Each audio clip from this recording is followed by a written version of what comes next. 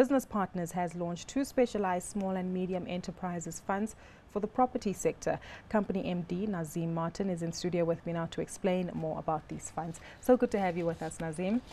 Thank you for having me, and good afternoon to your listeners. Fantastic. Let's get into these 2 funds. It's focused on the SME sector. The first one is the property fund, and I understand that this makes 200 million rand available.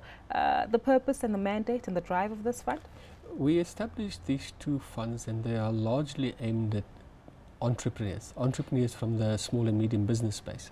The one fund, the property fund, primarily focuses on entrepreneurs running sound businesses, enabling them to acquire or buy the premises from which they are operating. Now, many people might argue that it's crazy to occupy or to buy a property, for a business to buy a property, because you're tying up capital in the property. But from our perspective, we think it makes a lot of sense. It does a number of things. It helps an entrepreneur secure tenure. You're not subject to the whims and fancies of a landlord who may or may not ask you to leave at the end of your lease.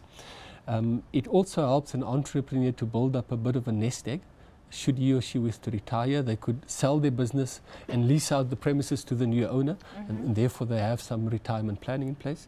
It also helps them to build up an asset base against which they can borrow at a later stage in order to recapitalize their business or to help them acquire other finance for growing their business. So that particular fund, the property fund, is purely aimed at the businessman or the entrepreneur from the SME space looking to occupy his or her own premises.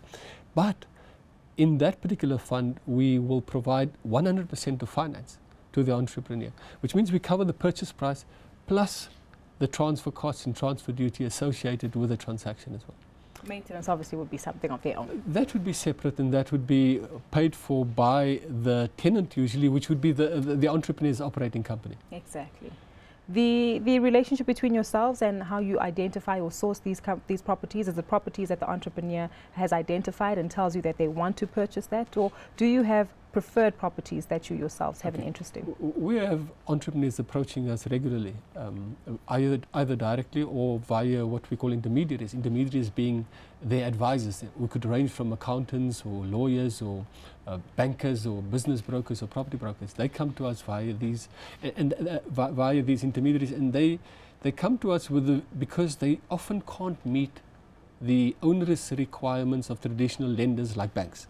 Usually, if they had to go to a bank to acquire property, let's say they wanted to buy the property that they occupy for R1 million, if they had to go to the normal banker, they would probably be required to put down 40% as a deposit, 40 to 50%. So 400,000 to 500,000 as a deposit, and then the bank would then lend them the balance, the 500 to 600,000 rand, provided that they can put up collateral which covers that money at least one time. And so that's the trick about this. It's difficult for people to get traditional finance because they have to take money out of the working capital of their business, often compromising its viability in order to acquire a piece of real estate.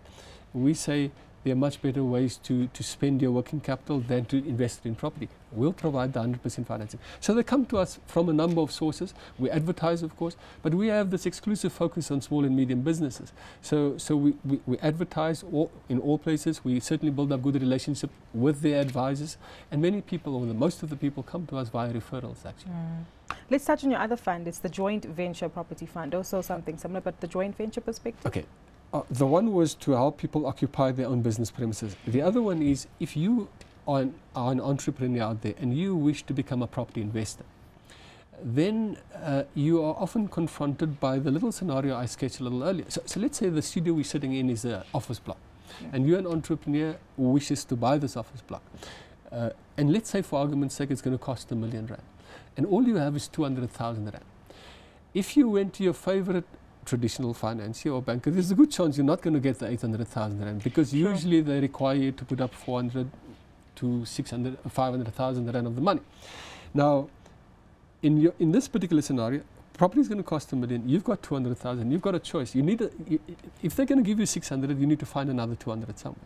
You can either go to family and friends and relatives, and if you lose the money, you lose your family and friends, but hopefully that's not what you're going to do. Or you could go to an institutional investor like ourselves.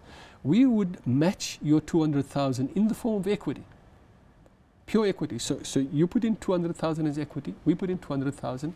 We then either, as business partners, may lend the 600,000, or we may jointly go to a bank and raise the balance of the funding at a very competitive interest rate. But because we are an equity partner, we're in a joint venture here. Together we own this property. You put up 50% of the money, the equity, we put up 50%, we own 50%, you own 50% of the property. There are lots of benefits in this for you as investor. It means that if you had 1 million rand, you could use the 1 million rand to buy this property, or you could use the 1 million rand to buy 5 properties. 5 properties of 1 million rand each. How do you do that? You put on 200,000, you get me to match your 200,000 on every property, and we together buy 5 different properties. So this joint venture fund enables property investors, entrepreneurs who make a living out of investing in property, to make them, it allows them to make their money go a little bit further, because we are a pure equity investor, not unlike they are, and we can diversifying as well. Precisely. Nazeem, thank you so much for your time today. Much appreciated. It does seem as though you're making progress in the right circles. Thanks once more. That was Business Partners MD Nazeem Martin.